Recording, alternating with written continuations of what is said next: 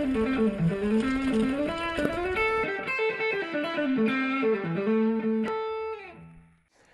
I'm Andrew Whiteford here in Jackson Hole, Wyoming. I've lived out here about 6 years now. Moved from growing up in New England, Connecticut, Massachusetts, and went to school at the University of Vermont. Since coming out here, I've grabbed a GoPro and started documenting my skiing around Jackson Hole. That gained me a little notoriety, and now I'm happily supported with GoPro, line skis, full tilt boots, Jackson Hole Mountain Resort, backcountry.com, Dakine, Smith Optics, and Orage skiwear. For 2013, I'm going to be on the Influence 115 from Line, completely redesigned from last year, and just an incredibly well-rounded big mountain ski for us. The Line Influence 115 is available in a 179, 186, and 192 centimeters. It's 115 underfoot, obviously. The tip is at about 145, and then at the tail it tapers down to 131. It's Capwall Construction, which is a blend of both rolling over the cap construction and then sidewall underfoot, where you really need the strength and the power transmission.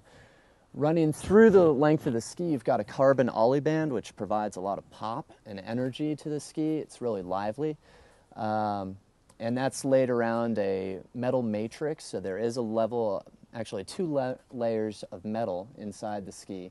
We thinned them out this year to reduce weight a little bit, and this is all on a maple Macroblock core.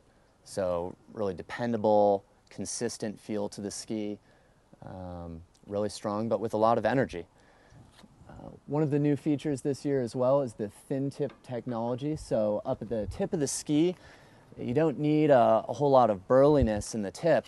It's rising up out of the snow. You can still lay it over, but there's not the deflection nor the extra weight hanging up there.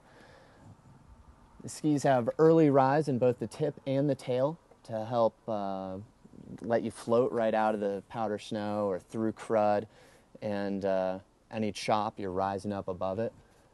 Meanwhile, we also have early taper. The widest point of the ski is brought down a bit in both the tip and forward in the tail, and that helps you get a really playful feel. You can slide the ski around underfoot, kind of slarve your turns where you need to, but yet you still have a longer effective running length. So one of the best attributes of the Influence 115 skis is the fact that you can take it from deep powder right through crud onto hard pack groomer back to the lift at the bottom of the mountain, really without missing a beat. So they've got tremendous edge hold. Underfoot, you've got a vertical sidewall, so you have a lot of power and energy transmission going straight to the edges. So when you need to on hard pack, you can really lay it over. They have a turn radius of about 22 meters, so right in the middle of the range, and a lot of people look at that one number by itself and think that that dictates how a ski performs, how it rides, how it feels in every condition. But when you combine that with newer technologies like early taper, early rise, the thin tips, it really becomes a more well-rounded picture of the ski.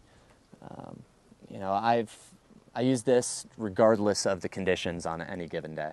Line calls their geometry a 5-cut geometry. Essentially what it means is that if you're over the front of the ski, they're going to hook up and turn aggressively. When you're over the center of the ski and really neutral, it's got a very predictable feel to it. And then if you start coming over the back, it feels like a longer ski and a longer turn radius. So I've never considered them to be hooky or grabby in powder, but at the same time you can lay over an arc and then run it right into a nice long straight line without them hooking up. So big shout out to Jason Leventhal, all the Line guys, and everyone back in Vermont, all my friends in VT, Meathead Films, SkiTheEast.net, everybody that's out there shredding the hardwoods around Stowe, and all the college kids at UVM Ski and Snowboard Club.